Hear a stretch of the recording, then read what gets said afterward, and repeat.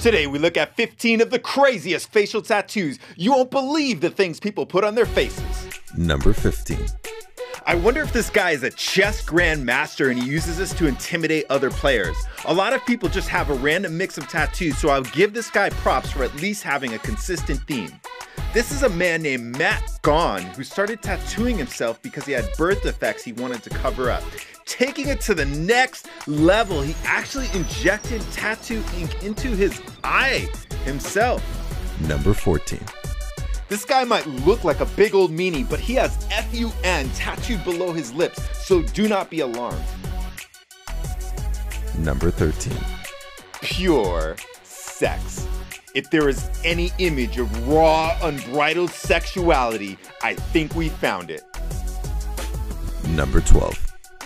Ice cream cone on your face. Oh, I get it. You're cool as ice, but Ice Cube and iced tea were already taken. I guess ice cream is the next best ice product. Number 11. This guy has clearly gone to the dark side with a big ass Darth Vader on his face. There is no turning back now. I guess he didn't want to be too intimidating, so he added the roses. I wonder if he has Yoda on the other side. Number 10. Wait, does this guy even have a face tattoo? Look closer. This is like reverse LASIK. Instead of never having to wear glasses again, he'll be wearing glasses forever. Number 9. I'm going to go ahead and state the obvious here. What happens when he moves to the west side of town?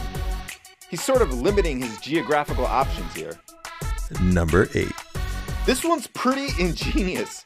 It's gotta be great wearing a hat and then just taking it off when you're in line. Especially useful at the DMV. Number 7. God bless your face, sir. This guy is the living embodiment of America. I salute you, sir. Number 6. This is actually a pretty cool pattern. I think it's one of the more artistic patterns we've seen. It sort of looks like Egyptian or like casino carpet. Number 5. Sorry, sir. Despite the suit and tie, something tells me you're not going to get the job. Number 4. This is Rick Genest, aka Zombie Boy, aka Rico the Zombie. This one's cool. At least if you're going to get a face tattoo, I say plan it out. Interestingly, he was diagnosed with a benign brain tumor before he had any tattoos.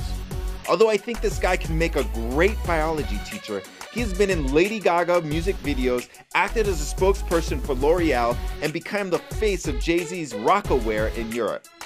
Number 3. This is Maria Cristerna, aka Vampire Lady. What's interesting here is that she experienced many years of domestic abuse. Besides working as a video jockey, she now gives talks to women on domestic abuse. You have to wonder if she transformed herself like this as a kind of protection and to make it so no one will want to even be near her. Interestingly, she used to be a lawyer. I say she should have stayed a lawyer. Number 2. This is Dennis Abner, who is known as Catman. He preferred the name Stalking Cat, which was given to him by a Native American medicine man. He had extensive plastic surgery so he could look like a tiger. Some ask why, and others ask why not. Probably he should have stuck with why. Apparently he was of Native American heritage and his totem was a tiger, so he was transforming himself to look more like a tiger. In a completely unforeseeable turn of events, he died alone in his garage at age 54. Many suspect it was a suicide. And now for the #1 craziest face tattoo. For more videos like this, subscribe here. Number 1. I'll tell you one thing, this guy has balls on his face. Well, that's a dick on his face. You have to wonder what possesses someone to put a dick on their face. And it looks like his face stick has a Prince Albert piercing. I will give the guy credit for breaking new ground. I don't think I've ever seen this. I wouldn't want to eat a tuna sandwich with this guy. You've got a little spot of mayo on your cheek there. Or if you get into an argument with this guy, dude, I hate to see it, but you're being a total dick. And he's like, I know.